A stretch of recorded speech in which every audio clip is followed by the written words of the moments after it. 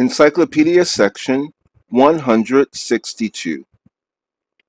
The doctrine of the notion is divided into three parts. 1. The first is the doctrine of the subjective or formal notion. 2. The second is the doctrine of the notion invested with the character of immediacy or of objectivity. The 3. The third is the doctrine of the idea, the subject, object, the unity of notion and objectivity, the absolute truth. The common logic covers only the matters which come before us here as a portion of the third part of the whole system, together with the so-called laws of thought, which we have already met, and in the applied logic it adds a little about cognition. This is combined with psychological, metaphysical, and all sorts of empirical materials, which were introduced because,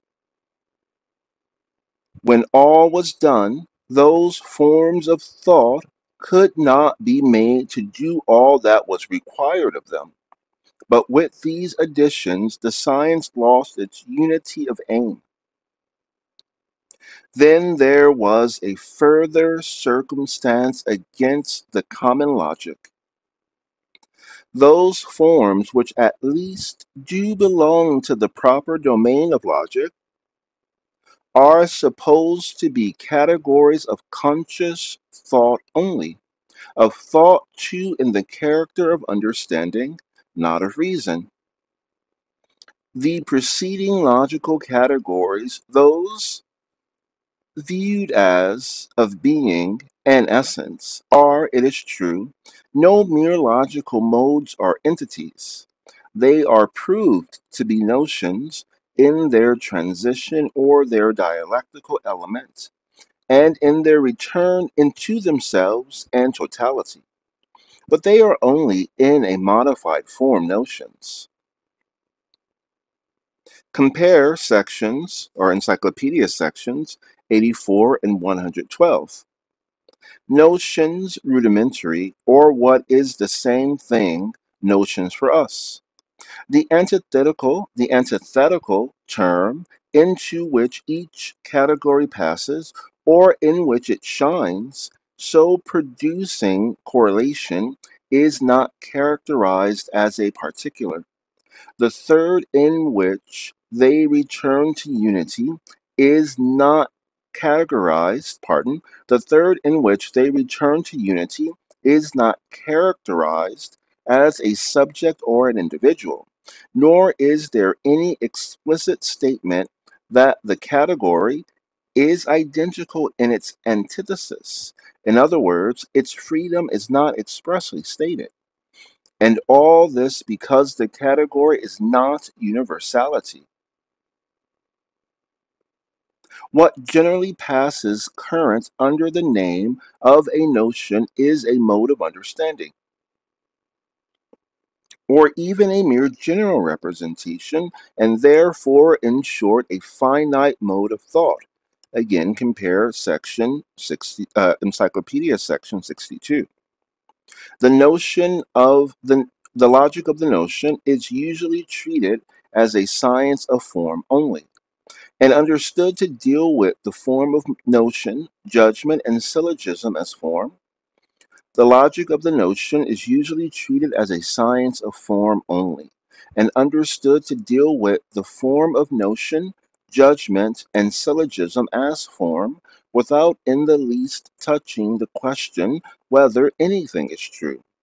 The answer to that question is supposed to depend on the content only.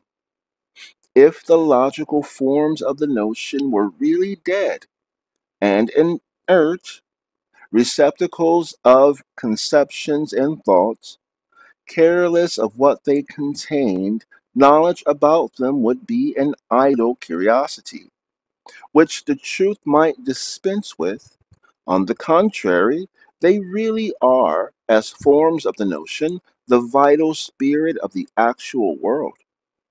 That only is true of the actual which is true in virtue of these forms, through them and in them.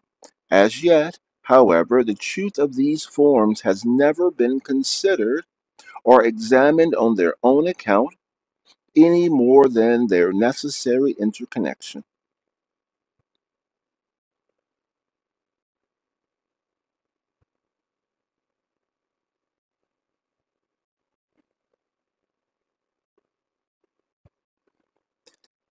Hegel, Encyclopedia of Philosophy, Section 1, Logic, The Science of the Idea in and for itself, Chapter 9, Third Subdivision of Logic, The Doctrine of the Notion, Quasi-Subdivision A, The Subjective Notion, Infra-Subdivision A, The Notion as Notion.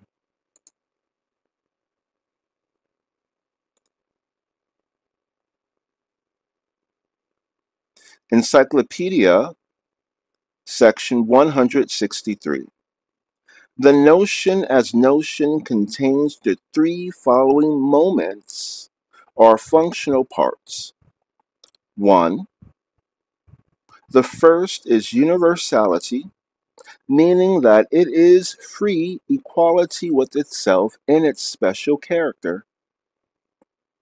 2. The second is particularity, that is, the specific character in which the universal continues serenely equal to itself. Pardon, I'll start again. The notion as notion contains the three following moments or functional parts. 1. The first is universality, meaning that it is in free equality with itself in its specific character. 2. The second is particularity, that is, the specific character in which the universal continues serenely equal to itself. 3. The third is individuality, meaning the reflection into self of the specific characters of universality and particularity which, negative self-unity, has complete and original determinateness without any loss to its self-identity or universality. Individual and actual are the same thing. Only the former has issued from the notion, and is thus, as a universal, stated expressly as a negative identity with itself. The actual, because it is at first no more than a potential or immediate unity of essence and existence, may possibly have effects, but the individuality of the notion is the very source of effectiveness, effective moreover no longer as the cause is, with a show of effecting something else, but effective of itself. Individuality, however, is not to be understood to mean the immediate or natural individual, as when we speak of individual things or individual men, for that special phase of individuality does not appear till we come to judgment. Every function and moment of the notion is itself the whole notion. See Encyclopedia section 160. But the individual or subject is the notion expressly put as totality.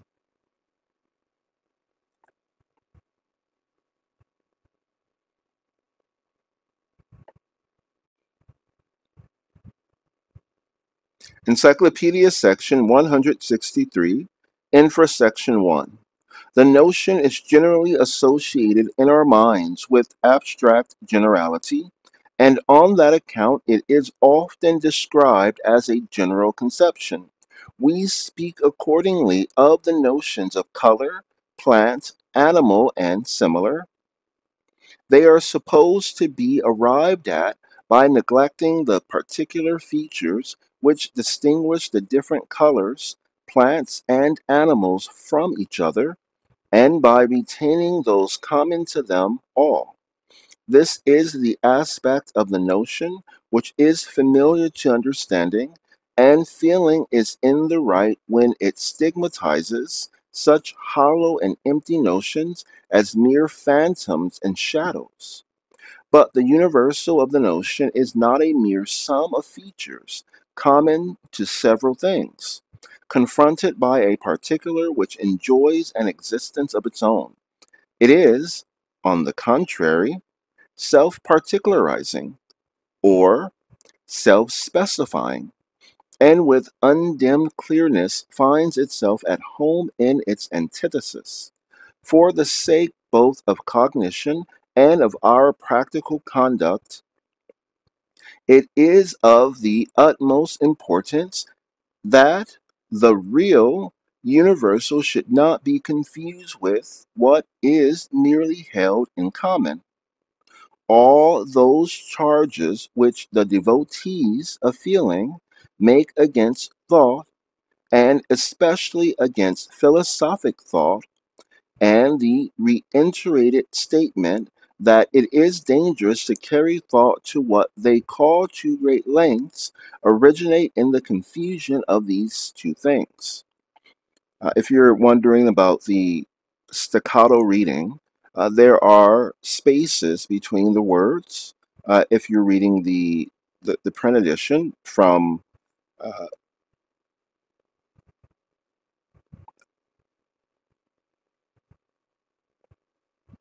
Project Gutenberg, their free edition, there are spaces between the words. It may be retained in the print edition from Amazon. So I'm trying to read it as if it were music to see if I can hold it. We call these in Arabic med. So med are pauses.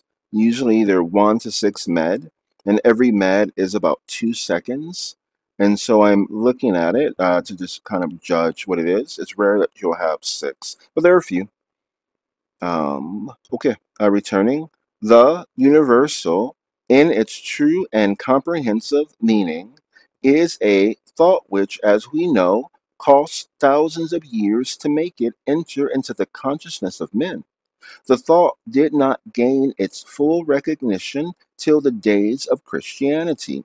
The Greeks, in other respects so advanced, knew neither God nor even man in their true universality. The gods of the Greeks were only particular powers of the mind, and the universal God, the God of all nations, was to the Athenians still a God concealed. They believed in the same way that an absolute gulf separated themselves from the barbarians. Man, as man, was not then recognized to be of infinite worth and to have infinite rights. The question has been asked why slavery has vanished from modern Europe. One special circumstance after another has been adduced in explanation of this phenomenon. But the real ground why there are no more slaves in Christian Europe is only to be found in the very principle of Christianity itself, the religion of absolute freedom. Only in Christendom is man respected as man in his infinitude and universality. What the slave is without is the recognition that he is a person, and the principle of personality is universality. The master looks upon his slave not as a person, but as a selfless thing. The slave is not himself reckoned as I, his I is his master. So I'll take a pause to discuss slavery as it has existed from time immemorial, or at least since the year 6000, since the year 4000 BCE, or thereabouts. So Christianity does not permit slavery in the sense that a person, a human being, I should say, can be captured and sold as if he were or she were cattle. Because Christianity does allow you to use farm animals for food.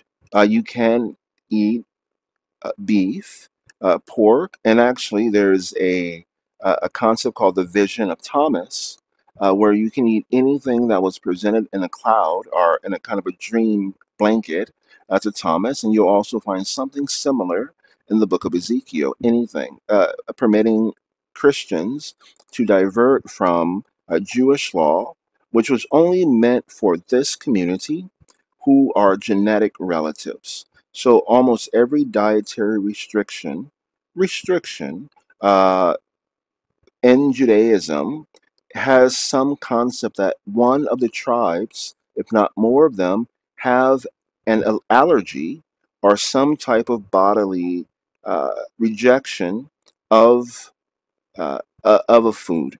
So, for instance, pork or pig specifically, I actually think they meant there's either a pig that was raised on a particular hill, and it still is in Egypt, in Cairo, called Muqattam, or in Egypt, Muqattam. There are pigs there raised by Christians, very ancient Christians, uh, who consume trash. And or they consume other materials from that mountain, and they're considered magical, if not sacred. And so as a result of that, it's called khanzir. That particular food was banned because they knew it in Egypt. Now, if you want to extract that in Transjordan, there are warthogs, and these things grow as big as, honestly, a small cow. And they're very, very difficult to manage or kill or do anything like that. The Norse god Thor is carried forward by these warthogs, these boars, very huge animals. Sometimes he's carried forward by sheep as well, just to kind of moderate the opinion of those who might be following him when he appears in the form of Yahweh or something else. But in this case, uh, that particular pig is also banned because to go out and hunting for it will get, I think it takes like 7 people to die if you're, I mean, without a gun or something, before you can master a warthog. You can see the story of Sir Gawain or Gavin and the Green Knight and what it takes to kill a warthog.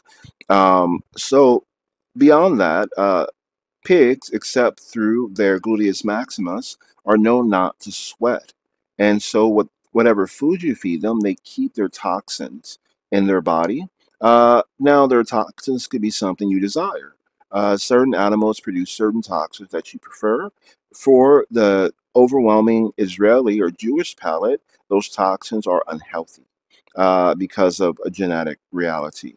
So, because of that, pork, except for my understanding. So, except for my understanding, except for the hind region, doesn't sweat or doesn't sweat properly, and so it is banned. Overwhelmingly, Christians who were not Jewish as well, from this ethnic line, didn't have these allergies or were not known to have these allergies, so they were permitted to eat whatever they wanted. There may be some cultural reasons why they couldn't do it. So, uh, what you own as a farm animal, you can eat. Now, if you own, and that's true in Christianity. So, logically, and this is a logic text, if you were to own a person, or a human being, I should say. And person is a word that's used to denote, in the context we're reading, someone with a high caste. And we'll get to that in a minute. If you can own a person or a human being, then you could eat them. And so that's something that does not exist in Judaism or Islam and several other traditions. You can't eat them. So it was just understood it was just understood this way. And so farm animals, and there was an absolute freedom then in Christianity.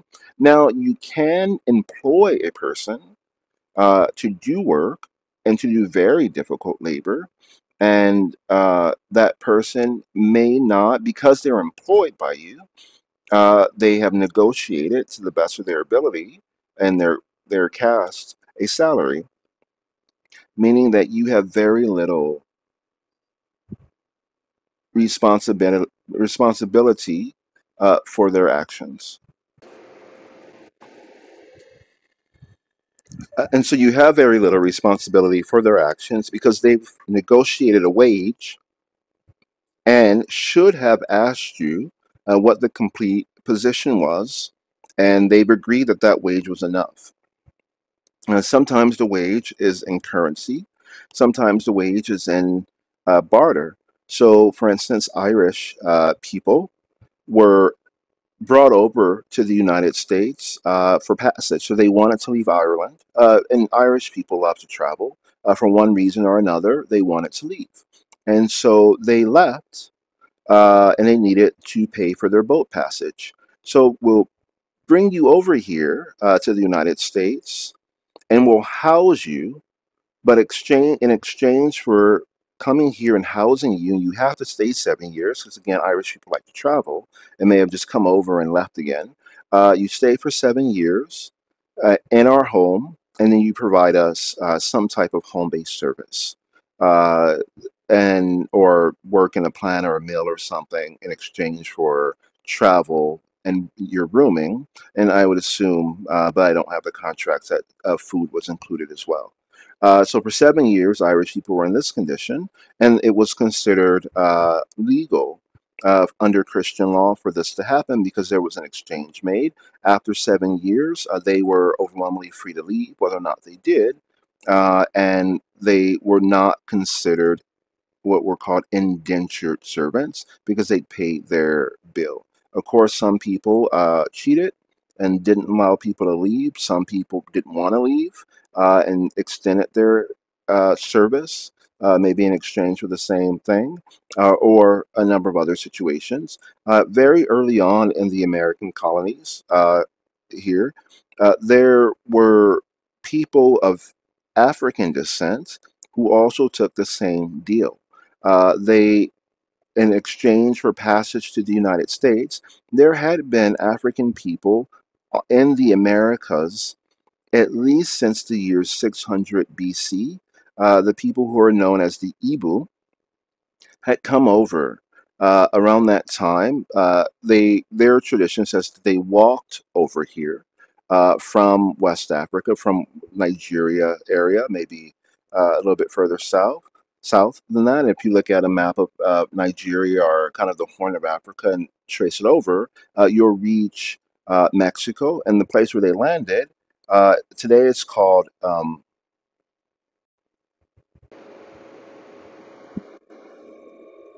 uh, conveniently called Veracruz, meaning truly we did cross over here. And they were called the Olmecs. And so if you look at an Olmec head, you have these very large stone structures, which are not uncommon on the African continent, that have very specifically not just Black African or Bantu African, but Ibu features. And so they came over here around that time.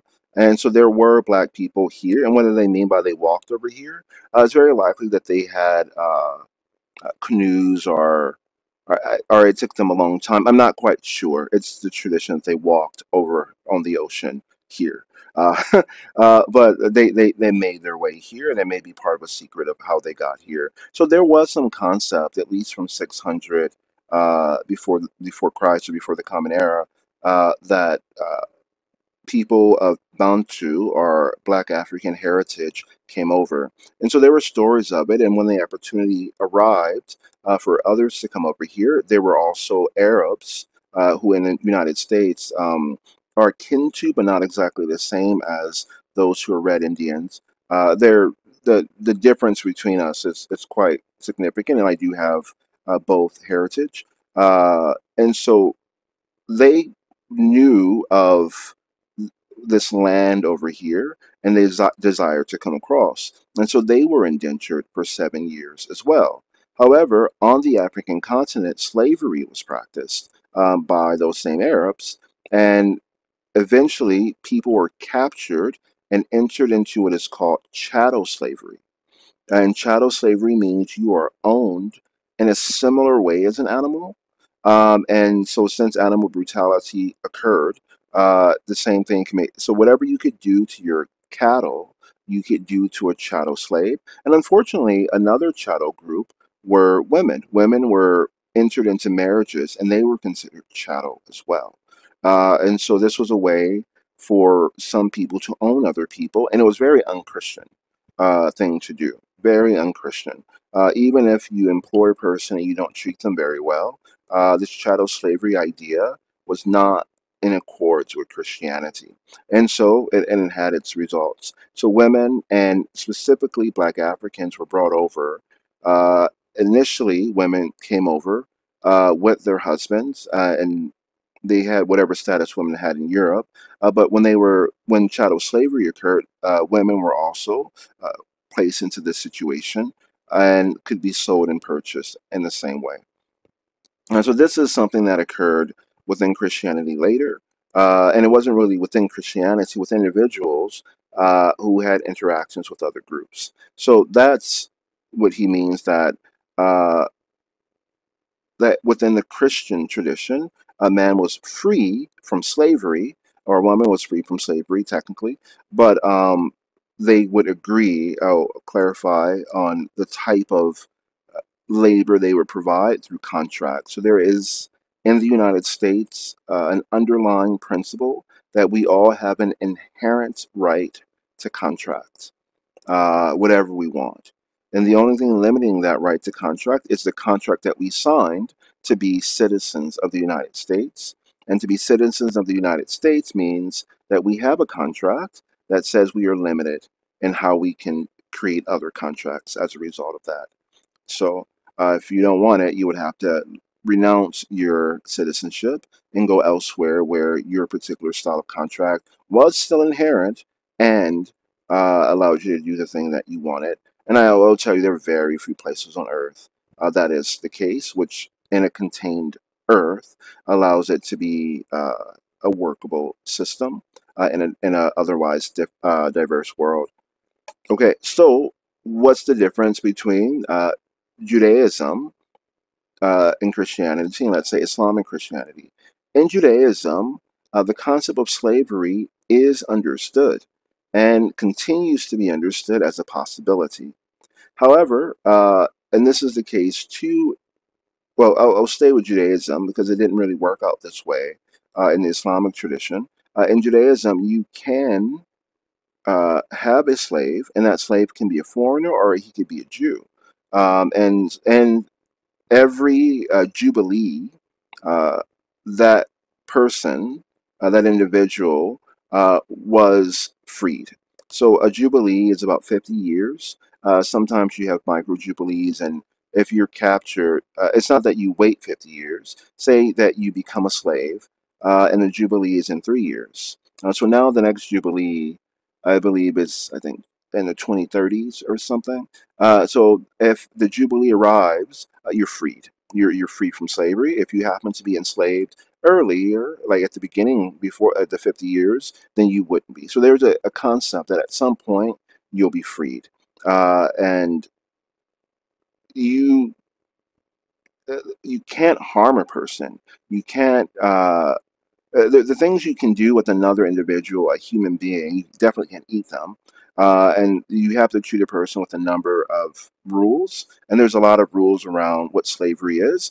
I would argue that slavery within Judaism is, when it was practiced, or if it is practiced, it's very similar to being a government official or a government worker, where you work for the federal government, or maybe you work for a police department or somewhere else. And there are things like you can't use drugs, you can't uh, necessarily take a bribe, or certain types of transactions you can't do. There are things you can't do because you have a different status. So uh, no one wants to be enslaved, but the slavery concept within Judaism uh, is not uh, what most people understand it. And the place where this was practiced most clearly was actually in the Ottoman Empire, which took over for the Byzantium Empire. You had something very similar where you would enslave a person, but then they would become a government official. They would be sent to school and they would do government labor. And they often had quite a bit of prestige in it. But there's, and after, at the Jubilee, they would be relieved from service. And you find bishops the same way. Bishops at a certain age, 78 is their Jubilee or around there, they're relieved from their service, a type of slavery. Now, the last tradition we'll discuss, because I don't know about slavery within Hinduism or Buddhism or any other culture, because you have a caste system. Instead of slavery, you have people who do certain work. So the Brahmanic caste is there to interpret the holy doctrines, and the holy doctrines have a lot of law that go with them. And so once those holy doctrines are interpreted, the next caste, the Kshatriya, who is the princely caste, but also the warrior caste and the business caste. They're all of that. They take that Brahmanic interpretation and they apply it. And once it's applied, the Shudra caste, for some reason, many Greeks, when they came there with Alexander the Great to India, entered the Shudra caste. These are similar to what I meant with Jewish slavery. They administer everything. They are the administrators. So if you find a person at a university in administration or in government, that person uh, is working as if they were a Shudra. Uh, though, what is your role at the university? Are you in business? Are you in leadership? Are you pushing papers? The people who move the papers around are in that caste. And people are mixed in their caste. So my caste is I'm more Kshatriya than I am Brahmin by one blood quantum, but it's a significant amount. So when you talk about quantum in that respect, so here, so that's in that world. You have, or within the Confucian world, Confucian Taoist world, you have roles. Are you the father? Are you the mother? Are you the oldest son? Are you the oldest daughter? Etc. These roles, and everyone does what they're supposed to do in their role, and then society flows from there. I'm not sure if anyone necessarily tells you what to do in your role, but you learn it and then you apply it. And if it's not applied completely, then society doesn't function as well, is the belief. Within the Islamic tradition, the in Islam, the word Islam means an obedience, and a Muslim is one who is obedient. So, in the Islamic tradition, slavery is understood to exist. It's said to be something that people wanted to phase out. So, it is a progressive understanding. But a slave is one who is captured.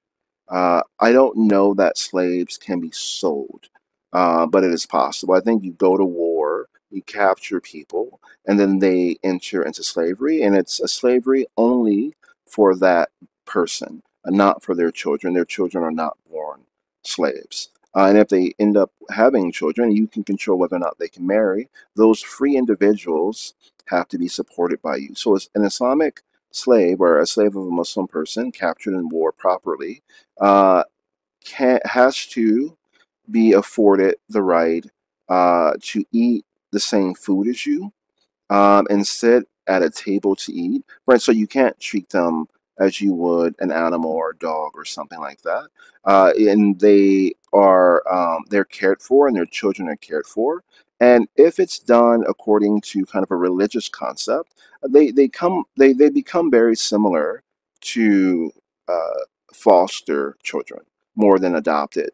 There is no adoption within the Islamic tradition, but there's a fostering. So for some reason, this person or these people could not function enough to defend themselves against you, and they were not killed in war, and so you become their custodian for a time period.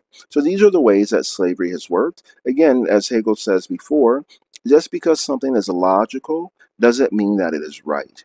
The logical, what would happen from this If you were to engage in any form of enslaving, you would be using your will to do so, and you might find yourself the subject of human trafficking or a rebellion or some other long-term, for now, reparations are due to enslaved African people, possibly indentured Irish people, and others, and maybe to women who were under chattel marriage or chattel slavery themselves. So you or your descendants will then owe some form of reparation for it. So you willed this, you accepted it, you benefited from it, and maybe even your nation benefited.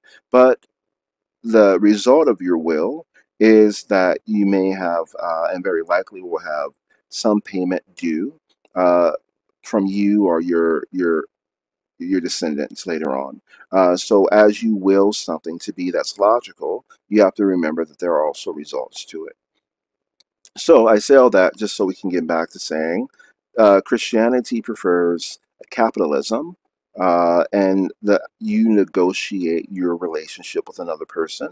You are free in your negotiations with another person, but then you're bound by your contract until you can find a judge or someone else to adjudicate it. So if you're ever making a contract in the United States, even though it's against principle, but we've agreed to be uh, contracted in the United States and then to follow its laws, you can only contract a person for 12 months. Every contract is for 12 months and it has to be renewed.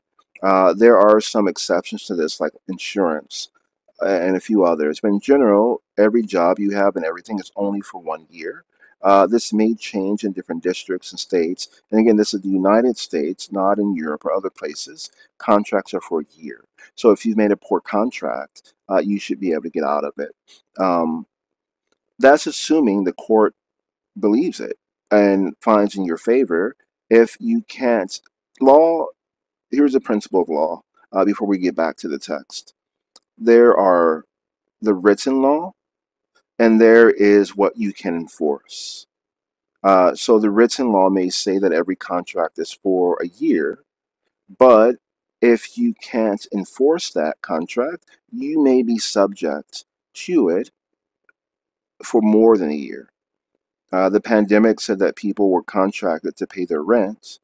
However, the federal government, which we're under contract with, said no, we're going to excuse that and do our best to get some money towards those contractors. And certain courts have agreed or disagreed with it. So every law that exists on the books is only as effective as it can be enforced. So I'll leave you with that.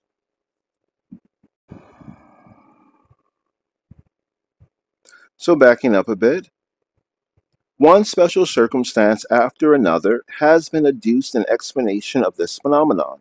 But the real ground why there are no more slaves in Christian Europe is only to be found in the very principle of Christianity itself, the religion of absolute freedom. Only in Christendom is man respected as man, in his infinitude and universality. What the slave is without is the recognition that he is a person, and the principle of personality is universality. The master looks upon his slave not as a person, but as a selfless thing. The slave is not himself reckoned as I, his I is his master. The distinction referred to above between what is merely in common and what is truly universal is strikingly expressed by Rousseau in his famous Contrat Social, when he says that the laws in when he says that the laws of a state must spring from the universal will, pardon my Quebecois, volonté générale, but need not on that account be the will of all, volonté de tous. Rousseau would have made a sounder contribution towards a theory of the state if he had always kept this distinction in sight. The general will is the notion of the will, and the laws are the special clauses of this will and based upon the notion of it. So back to those words, what I said was volonté générale, uh, as it is said by Google Translate, Volonté générale. meaning the general will. And what I said, volonté de tous, it said, Volonté de tous. volonté de tous, uh, the will of all.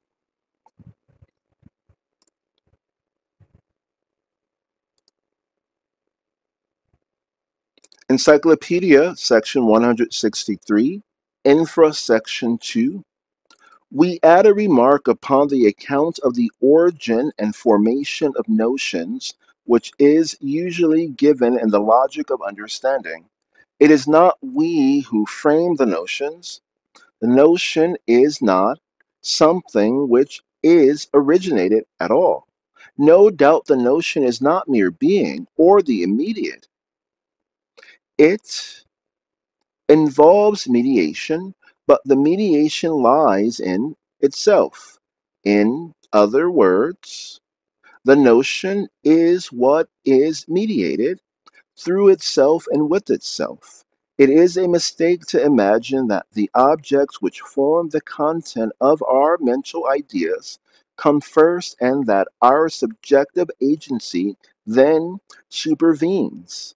And by the aforesaid operation of abstraction, and by colligating the points possessed in common by the objects, frames notions of them. Rather, the notion is the genuine first, and things are what they are through the action of the notion, immanent in them, and revealing itself in them. In religious language, we express this by saying that God created the world out of nothing. In other words, the world and finite things have issued from the fullness of the divine thoughts and the divine decrees.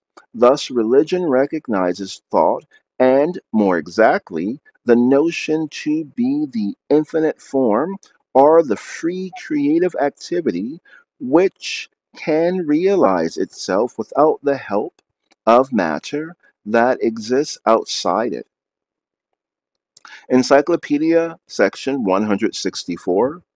The notion is concrete out and out because the negative unity with itself as characterization, pure and entire, which is individuality, is just what constitutes its self relation, its universality. The functions or moments of the notion are to this extent indissoluble. The categories of reflection are expected to be severally apprehended and separately accepted as current, apart from their opposites. But in the notion, where their identity is expressly assumed, each of its functions can be immediately apprehended only from and with the rest. Universality, particularity, and individuality are taken in the abstract, the same as in identity, difference, and ground. But the universal is the self identical with the express qualification that it simultaneously contains the particular and the individual. Again, the particular, again, the particular is the different or the specific character, but with the qualification that it is in itself universal and is an individual. Similarly, the individual must be understood to be a subject or substratum, which involves the genus and species in itself and possesses a substantial existence. Such is the explicit or realized inseparability of the functions of the notion in their difference. See Encyclopedia section 160. What may be called the clearness of the notion, in which each distinction causes no dimness or interruption, but is quite as much transparent.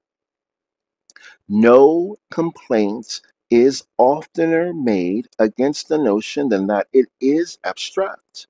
Of course, it is abstract. If abstract means that the medium in which the notion exists is thought in general and not the sensible thing in its empirical concreteness, it is abstract also because the notion falls short of the idea. To this extent, the subjective notion is still formal. This, however, does not mean that it ought to have or receive another content than its own. It is itself the absolute form, and so is all specific character, but as that character is in its truth.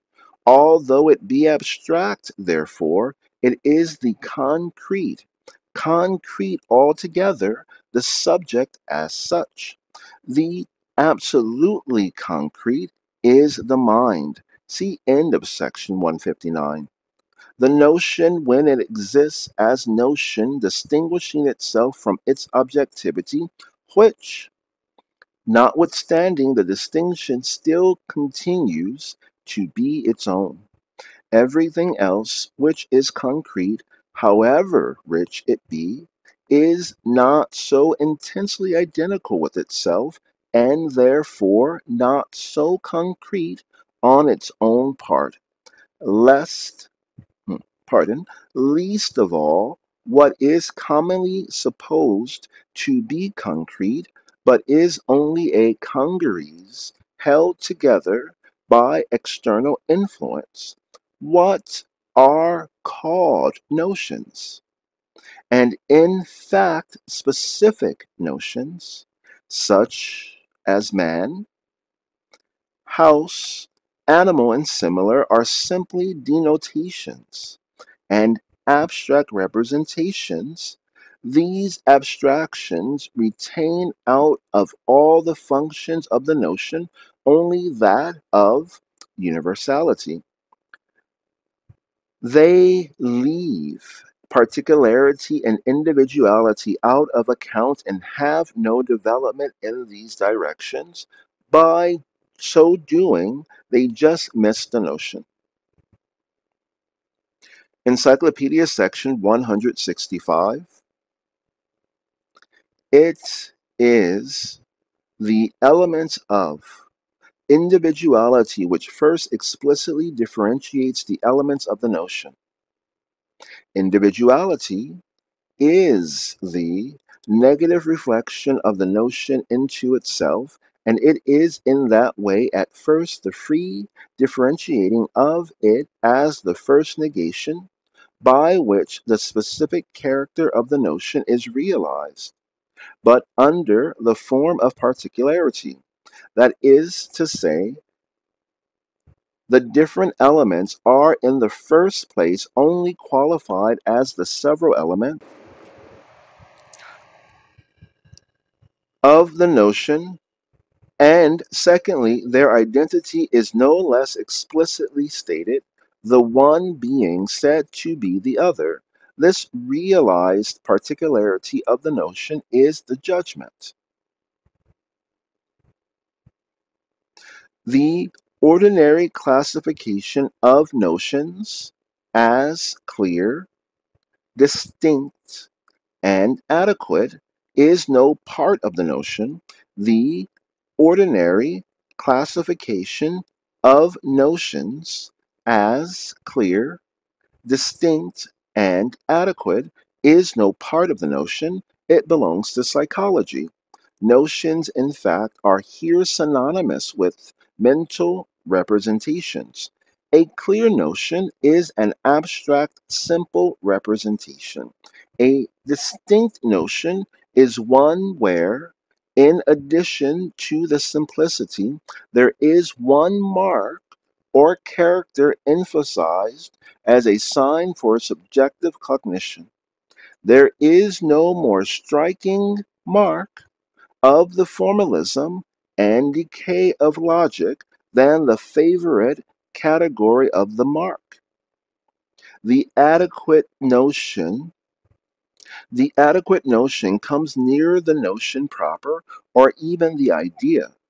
But after all, it expresses only the formal circumstance that a notion or representation agrees with its object, that is, with an external thing. The division into what are called subordinate and coordinate notions implies a mechanical distinction of universal from particular, which allows only a mere correlation of them in external comparison. Again, an enumeration of such kinds as contrary and contradictory, affirmative and negative notions, and such, or similar, is only a chance directed gleaning of logical forms which properly belong to the sphere of being or essence, where they have been already examined, and which have nothing to do with the specific notational character as such. The true distinctions in the notion, universal, particular, and individual, may be said also to constitute species of it, but only when they are kept severed from each other by external reflection. The eminent differentiating and specifying of the notion come to sight in the judgment, for to judge is to specify the notion. Zenith. And that is end of the infra subdivision, the notion as notion. You will hear from time to time an announcement coming from a program called Calendar 93. This is a function of an occult organization that uses 93 as a cognomen, and it what this calendar does is it announces there are some before we get there the notion there are astrological times in the tradition of the Maya. These are very large time periods. I would represent them in Ptolemaic astronomy or astrology as uh, we call them constellations, and these are zodiacal constellations. So a zodiacal constellation, let's say the constellation of Leo or Aquarius, is a certain amount of time across. So it may take 300,000 light years to cross a portion of Aries. And if you were to go and consider it three dimensionally, because the stars are not in one plane, they are in a three-dimensional organization with each other. If you were to go deep into the star, if you were to go from the alpha star to a zeta star, you may go from 300,000 years uh, into it as well. So these large groups, these Leo, Aries, Aquarius, are real time distinctions, and they would be like the Maya, these very large groupings. You also have what are called uh, lunar mansions, which show that the moon, as we see it from our part of the earth, is at that day aimed from as if like a minute hand at a certain star or a certain cluster of stars. So today is about the 18th, let's say, of the lunar month, the 18th lunar mansion. The 14th or 15th is the full moon. So I'm estimating that today is about the 18th. So today, if we were to look at the moon and were able to follow the moon as a minute hand beyond it, you would be in the constellation of Aries. Now, every constellation has about 30 degrees. Every degree is as if it were a minute. So every constellation has a minute. And today we are at the 17th degree of Aries, if you looked at the moon straight out. However, and so that would be the way that the Aztecs look at time, somewhat a bit shorter, and the Aztecs go further and offer you even every hour has a planetary time. So this planetary time now that we're in, I believe, is Mars. That's hour of Mars, and they kind of repeat throughout the day, beginning in the morning. The sun, though, and I would consider this closer to a Mayan time. If you were to look at where the sun is today, and for the next maybe couple of days, it is an hour hand pointing toward the constellation of Cancer. So from the Earth, especially from the northern hemisphere, you would see the sun uh, generally throughout the day. And if you could remember where it was or still see it when the stars came up, it would be pointing at the constellation of Cancer. So the hour hand, which is our sun, is pointing at the constellation of Cancer, the crab, and the minute hand, the moon, is pointing at, and so 27 degrees, 27 minutes, 27 of 30, you can say, of the Cancer, the crab, is where the sun is, and 17 minutes or degrees of 30 of Aries is where the moon is going to be pointing. And so, because of that, if it mattered to anyone, you would know where we were in space in comparison to our relatively local grouping of constellations. It will matter in the future where we are if we want to launch spacecrafts, and it matters now to go to certain areas and know where you are at that point. So we use Earth as a reference, but it could still be that on Mars you would look for instance, as long as it lasts, where Deimos, moon of Mars, happens to be Mars has two moons, but where Deimos is, and where it happens to be in the constellation, they move very quickly, but it could still work. Uh, and you would also look at where Deimos is and where the sun is. It should be relatively in the same place as it is on Earth, but it may not be, and you could tell distance that way.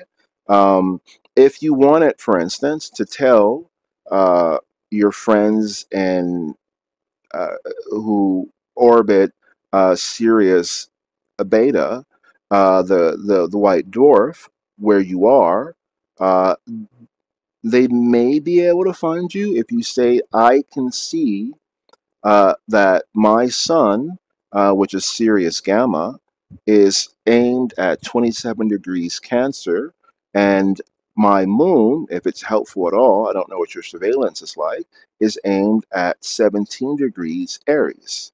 If you were able to type that in, like a GPS coordinate, you would know, or latitude and longitude, you can determine generally where a person is. But to do so, you would have to have a central location, and I believe that central location will always be Earth. So you will say that Earth, being the center of the universe, uh, relatively, will be the place where we'll determine where something is. So in relation to Earth, which is at 27 degrees, where the sun is pointing at 27 degrees out of 30 to Cancer, the crab, and its moon is pointing at 17 degrees Aries. In relation to where it is, we are somewhere else. We're at a derivation of 15 away from that.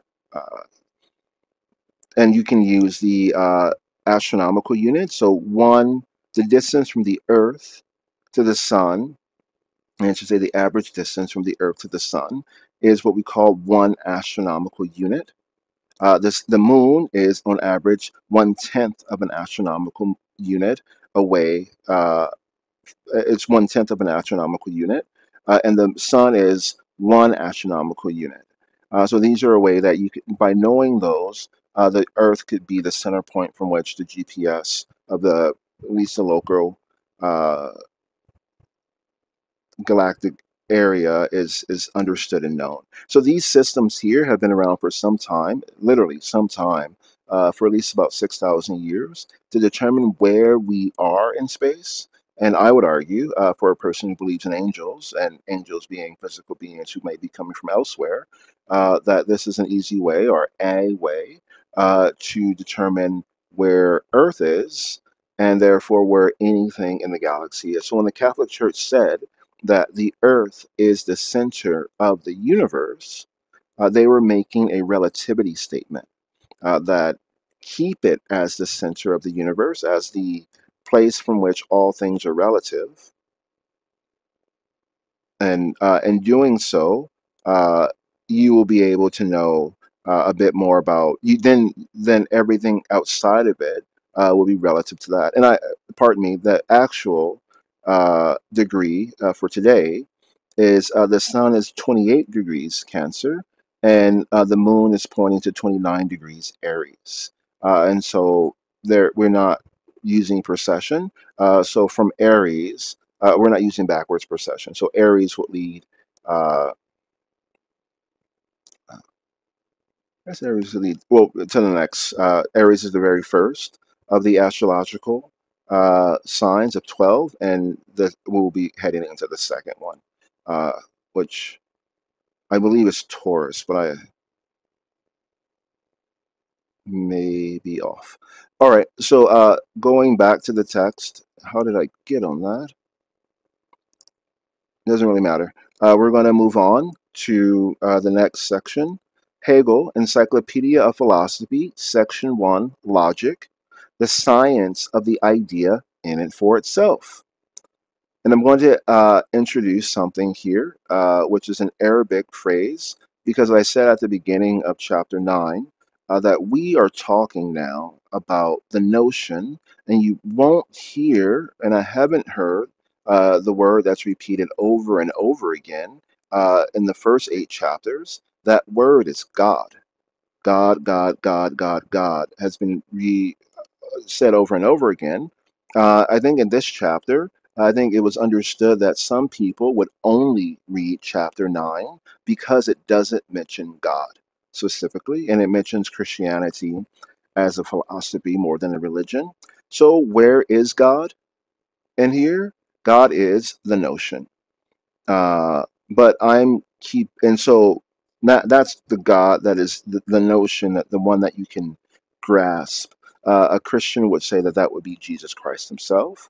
Um, Whereas other people, for instance, would say it was. So if you are a Vaishnavi, a person who considers Vishnu as the direct head of Parvata Vishnu, as the head of the pantheon of the Hindu trinity of Vishnu, Shiva, and Krishna, Vishnu, Shiva, and Brahma, pardon, Vishnu, Shiva, and Brahma, you would say that uh, the notion would be Vishnu, if I was a Vishnu.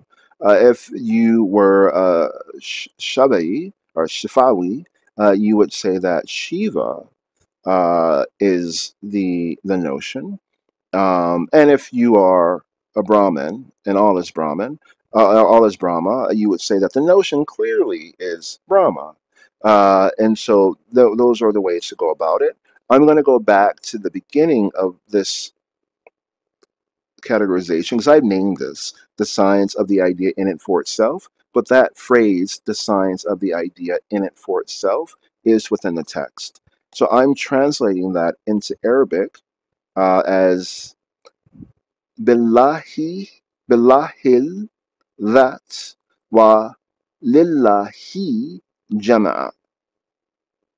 What does that mean? I've explained before that the name of God in Arabic is well, I haven't explained this, but you should know the name of God in Arabic predates the current Islamic tradition by a very long time. The Islamic tradition began around the year officially 622 or so, or maybe a bit before that, so 600 AD. And Allah means law is God, and El is so law is a God, and El is a proper name for the God of Israel. The chief God. So El Law is the chief God of gods. Now, the chief God of gods is distinguished, and we've been distinguishing this before this. I'm saying by the word that. This goes to Neo-Aristotelian philosophy from around the year 900. A man named Ibn al-Arabi and his cohort. From Murcia in Spain. Is You can call him Orabi or Wayne. He is the ancestor of the current king of Spain. Who is named Felipe Alfonso, His Majesty the King, Orabi Wayne, Felipe the Sixth Alfonso. So this is his relative, and so he distinguishes between essence and unity.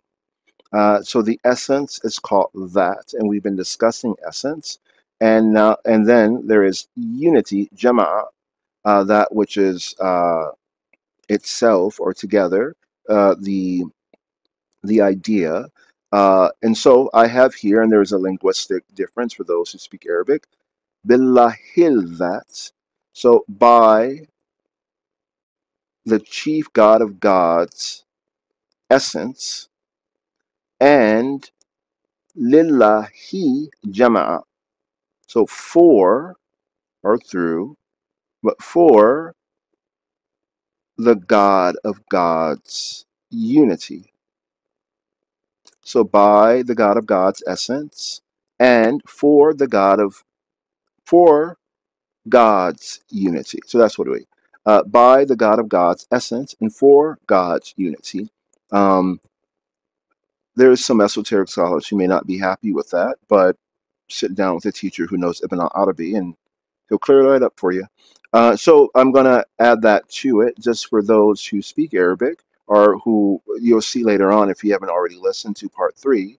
Part two is going to have to wait for some time. Part three, which talks about uh, the psychology of the mind, or the philosophy of mind. Uh, there's a lot of German in it to explain difficult topics. So at this point, I'm just adding the Arabic.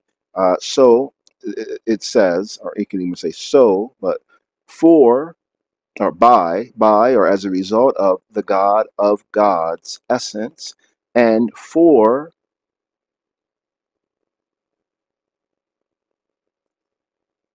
the unity possessed by the God of gods, you can say. And you can play around with those and see why it would be going back and forth. Hegel says the concept of a singular deity, almost an atheistic being which has no form, is the very beginning of gnosis. That's where you start. And then you have the emanation theory. He differentiates himself. So you go back to that poem that said, I can stand here on my mountain of 8 chapters of Hegel's logic and piling on example upon example and how to read it and all the rest of that. And it is not until I remove all of it that I see you and you being God. So he's removed the name God, and we're going back to Pollyann things, I think. Enough philosophy for now, at least in my own particular understanding of the deity. I don't like when it becomes, I've been taught not to care for it becoming too esoteric, because people then begin worshiping the poetry and forgetting the purpose of it. Uh, and that is considered bad. So do what you will, and know that your will have results, and the results of your will be freely acquired. And so don't think that when the results come of your will that you are enslaved, you are free. Though that freedom you're experiencing may not be as comfortable or may be extremely comfortable depending on the original will. Hegel, Encyclopedia of Philosophy, Section 1, Logic, the science of the idea in and for itself, billahi الذات ولله جمع. Chapter 9, third subdivision of logic, the doctrine of the notion, quasi-subdivision A, the subjective notion, infra-subdivision B, the judgment.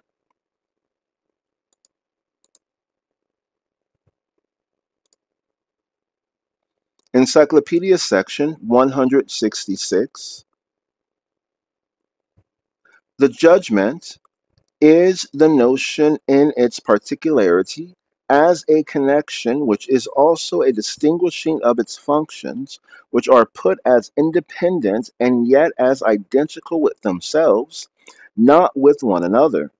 One's first impression about the judgment is the independence of the two extremes, the subject and the predicate. The former we take to be a thing or term per se, and the predicate a general term outside the said subject and somewhere in our heads. The next point is for us to bring the latter into combination with the former, and in this way frame a judgment. The copula is, however, enunciates the copula is, however, enunciates the predicate of the subject, and so that external subjective subsumption is again put in abeyance, and the judgment taken as a determination of the object itself. The etymological meaning of the judgment, Urteil, in German goes deeper, as it were declaring the unity of the notion to be primary and its distinction to be the original partition, and that is what the judgment really is. The judgment, Urteil, in German goes deeper, as it were declaring the unity of the notion to be primary and its distinction to be the original partition, and that is what the judgment really is. In its abstract terms, a judgment is expressible in the proposition, the individual is the universal. These are the terms under which the judgment and the predicate first confront each other, when the functions of the notion are taken in their immediate character or first abstraction. Propositions such as the particular is the universal and the individual is the particular belong to the further specialization of the judgment. The individual is the particular belong to the further specialization of the judgment. It shows a strange want of observation in the logic books, that in none of them is the fact stated that in every judgment there is such a statement made as the individual is the universal, or still more definitely, the subject is the predicate. Ergo, God is absolute spirit. But no doubt there is also a distinction between terms like individual and universal, subject and predicate, but it is nonetheless the universal fact that every judgment states them to be identical. The copula is springs from the nature of the notion to be self-identical even in parting with its own. The individual and universal are its constituents, and therefore characteristics which cannot be isolated. The earlier categories of reflection in their correlations also refer to one another. but their interconnection is only having and not being. In essence, it is not the identity which is realized as identity or universality. In the judgment, therefore, for the first time, there is seen the genuine particularity of the notion. For it is the specialty or distinguishing of the latter, for it is the specialty or distinguishing of the latter, without thereby losing universality. Judgments are generally looked upon as combinations of notions and, be it added, of heterogeneous notions. This theory of judgment is correct. Jupiter sets. This theory of judgment is correct so far as it applies that it is the notion which forms the presupposition of the judgment, and which in the judgment comes up under the form of difference. But on the other hand, it is false to speak of notions differing in kind. The notion, although concrete, is still as a notion essentially one, and the functions which it contains are not different kinds of it. It is equally false to speak of a combination of the two sides in the judgment, if we understand the term combination to imply the immediate existence of the combining members apart from the combination. The same external view of their nature is more forcibly apparent when judgments are described as produced by the ascription of a predicate to the subject. Language, like this, looks upon the subject as self-subsistent outside, and the predicate as found somewhere in our head. Such a conception of the relation between subject and predicate, however, is at once contradicted by the copula is. By saying this rose is red, or this picture is beautiful, we declare that it is not we who from outside attach beauty to the picture or redness to the rose, but that these are the characteristics proper to these objects.